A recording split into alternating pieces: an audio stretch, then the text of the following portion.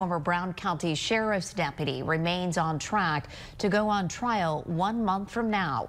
31-year-old Cody Shaffer was arrested in January after allegedly hitting his pregnant girlfriend with a handgun and trying to strangle her. He faces charges including armed violence and aggravated domestic battery. Shaffer's attorney, Drew Schnaub, argued this morning that he's unable to see his client without going through the state's attorney's office as he wears a GPS monitor. Shaffer is only allowed to go to work and home. Today, a judge ruled that Shaffer can visit Schnaub's office every morning, Monday through Friday. Shaffer pleaded not guilty in June.